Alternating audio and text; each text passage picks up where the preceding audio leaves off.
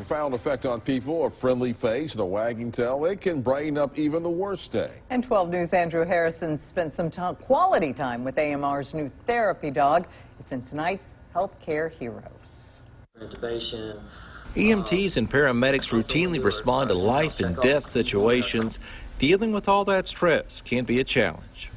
We work 12-hour shifts, and so sometimes the days are pretty long. And a lot of our crews, if they've had a really rough day, they come in and they look for Shelby, and they just play and love on Shelby, and she loves them back. Love her. Every time they walk into the station, it's where's Shelby, where's Shelby. Shelby's a 15-month-old golden doodle, and as of last month, she's a certified therapy dog. Of course, she can sit, stay, and lie down, but her training went much deeper than that.